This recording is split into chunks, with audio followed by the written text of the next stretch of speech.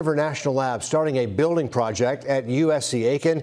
This is a collaboration nearly a decade in the making. It's the Advanced Manufacturing Collaborative Building, a project with the University, Savannah River National Lab, and the Department of Energy. A lot of big players involved here. This includes office space, lab space, classroom space for university students. The whole idea is to serve the community by working toward goals set by the Department of Energy, like cleanup efforts and others. Leaders with the school and Savannah River National Lab say the key goal is to build up the school's engineering program. That's what this is all about.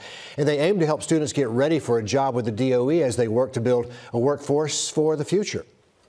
Our students will learn from cutting-edge experts, will have hands-on experience in learning their craft, and as a result, translating into wonderful job opportunities moving forward. It really should be a force for training the next generation of workers at Savannah River site because of the relationship we're going to have with the University of South Carolina Aiken and its engineering program, as well as all the students that we expect may be coming through this.